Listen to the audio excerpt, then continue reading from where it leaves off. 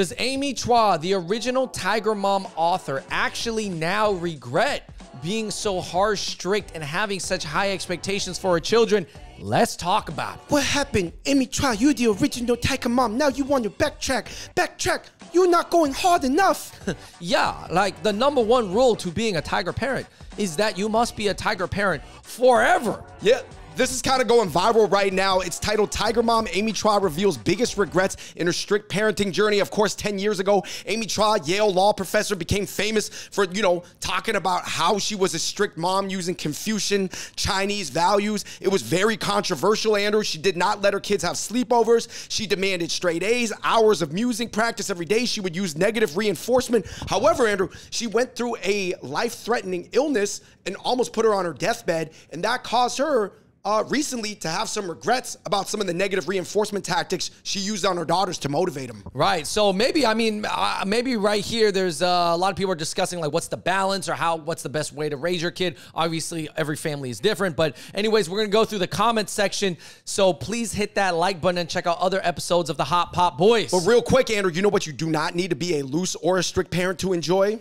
Smala Sauce, our very own finishing oil. You can still buy it at smalasauce.com. It goes really well on just about everything. Sichuan to Sicily, guys. I'll say this, man, about Chinese parenting, because I know these videos, they always go viral. And a lot of people that are Chinese or had a very conventional Asian upbringing, like in a stereotypical Confucian way, they have a lot of thoughts on it. I would say that this is something that if you went through this experience, you have strong opinions on it, both in a pro and a con way. Yes. Because it's such a unique experience that is so different from the American Hollywood high school upbringing. I would say this, in a generalized sense, Andrew, these are my 4 tenets of Chinese parenting philosophy, both the pros and the cons. I would say #1, the future is everything, not the dopamine of the now or present. No, that's definitely probably a Confucius quote somewhere where he's just do not enjoy life until you've made it, and then only enjoy life a little bit. And I would say that this runs counter to the work hard, play hard of the American ethos. And I think that that's what's so hard for kids with this ultra traditionalistic parenting style, this growing up in America and your roommates is living like Grease Lightning or High School Musical or whatever. Point #2, Andrew, sacrifice and suffering are everyday experiences, not just once in a while things. This is very true in the concept of Chinese culture. Cool. You have to eat a lot of bitterness, and this is normalized. Yeah, I mean, eat bitterness, that's not even a saying in the West, I feel like. I think they do kind of have some saying where you're going to have to struggle through things, or every journey starts with a... Make lemonade, right? Actually, every journey of 1,000 miles starts with a single step. I actually think that is Confucius. No, that was. Yeah, that's a Chinese one. Man, yeah. I agree, 100%. Tenet #3, like I said, there's pros and cons to these of Chinese parenting. Children's judgment is viewed as categorically inferior to the parents' judgment. Yeah, I think that this is usually true if the parents are educated or know what they're doing in life. If your mom is Amy Chua, that might be true. Yeah, if your parents are Yale professors, then I think there's a good argument that they do have better judgment than you in most things. Or if your parents are successful entrepreneurs or self-made. But I feel like it feels sort of misapplied sometimes, right? Depending on your family situation. Your parents may not necessarily understand the West, or they might not even speak English. And I feel like this is where kind of some of the disconnect or the resentment can build up, possibly. Yes. Tenet #4, Andrew, Chinese parenting culture is more about providing a floor than a ceiling, which means the parenting style is usually designed to mitigate the worst outcomes, such as joining a gang, becoming a degenerate, or a drug addict living on the streets, but not necessarily becoming a super self-fulfilled, wildly successful creative. Yeah, so you're saying it's more based around the fear of dropping to the bottom versus the aspirations to fly all the way up to the top. Yes. I think so. For most Chinese parents, yeah.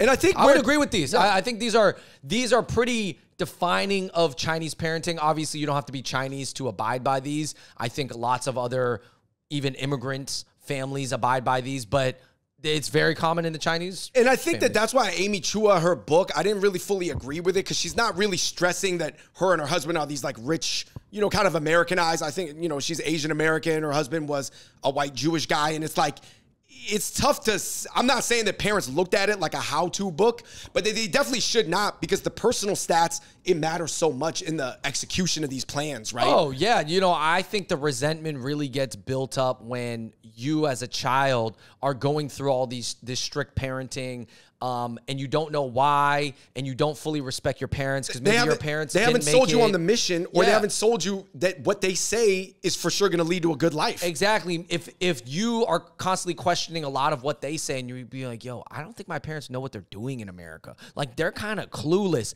And then you're forced to do what they tell you. Bro, that's a bad recipe. Right. I do not support that. Even though studying 8 hours a day for a test, it will get you A's on the test, though. But it's not necessarily the most efficient use of the time. And yes, you might rebel when you get older. I think where Chinese parents really mess up is that they don't necessarily provide a dopamine or a serotonin or endorphin release outside of the studying. And they just expect you to be like a brainiac or like a mathlete, where they're like, yeah, you get your dopamine from the algorithm or from reading the book or getting the knowledge. But it's like, what if you're just an average human who doesn't derive heavy dopamine from that?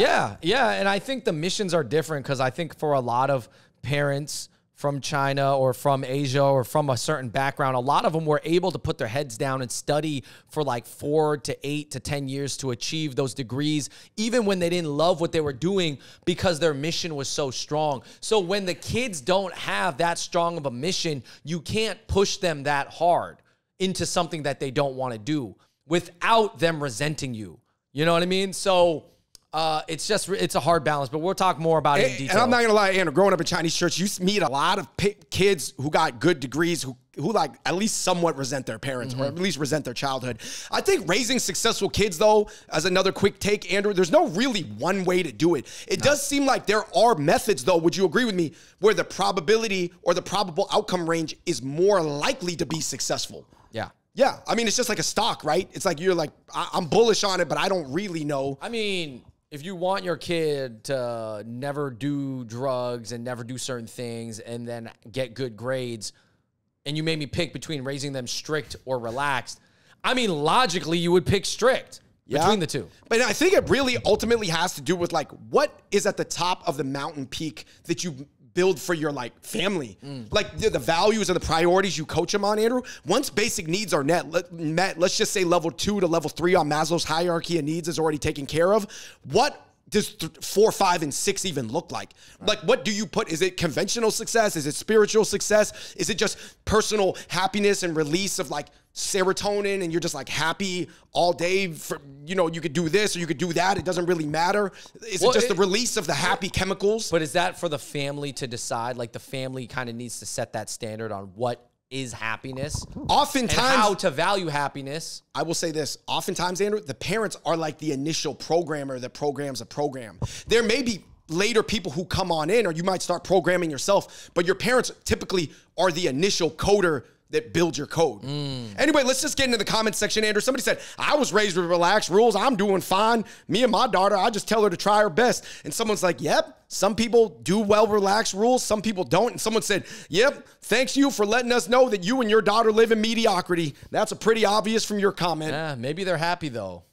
Do you think that if people are sitting on the couch watching Netflix together, so they're not necessarily being a productive or attacking life, but they're happy, is that right or it's wrong? It could just vary per family, right? Yeah. No, I think that ultimately, if you have a good relationship with your family, then the kids will generally do the right thing. And that is at least going to create for a healthy kids. Now, whether or not they're monetarily successful, we don't know.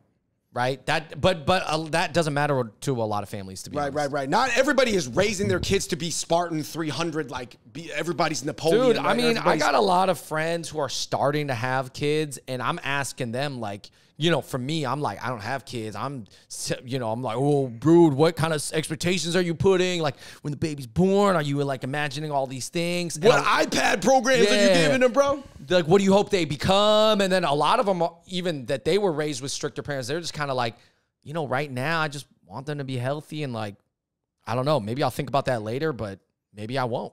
And I was like, oh. Yeah, but their parents probably were not thinking like that. No, they didn't. This guy said that I feel like people who are really strict on their parents, like my neighbor, teaching him 5 different instruments, putting him in every sort of academic program. They wanted him to be a surgeon and a doctor. He went into Cornell, and he ended up dropping out to live out of his van as a jazz musician. He rebelled, and that's what normally happens when parents act like dictators. The kids rebel. Right. So I guess, but is there any way that it would have stopped him from being a jazz musician if he really does love doing that? Or what, if they didn't push him as hard, then... Right, the musician lessons might have given him the skill set to even become a jazz musician, or right? maybe because he feels so robbed of his childhood, then he quit to be a full-time jazz musician in Rebel versus being a jazz musician on the side. Right, like what is his motivation at his core? What is fueling his fire?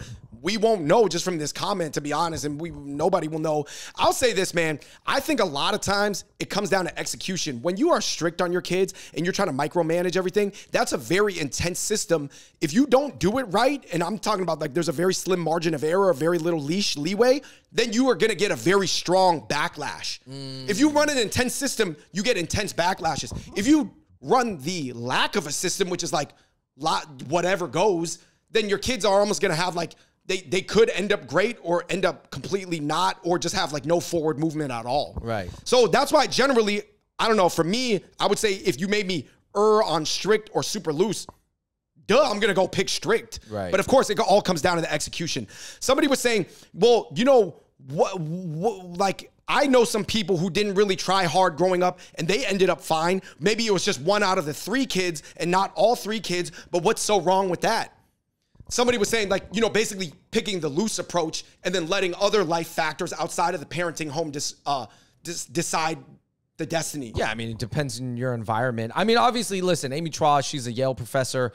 Her husband, I believe, is a Yale professor. So it's like being raised by 2 Yale professors. If you're the kids, you got to understand, like, yeah, they know some things. Yeah. At least about their world. You know what I mean? So I think that kind of respect was kind of built into that family system, which I'm saying is not present in every family. But generally, I would say this, man, if you want kids to go to the NBA, the way to guarantee that they all go to the NBA is be a parent like LeVar Ball.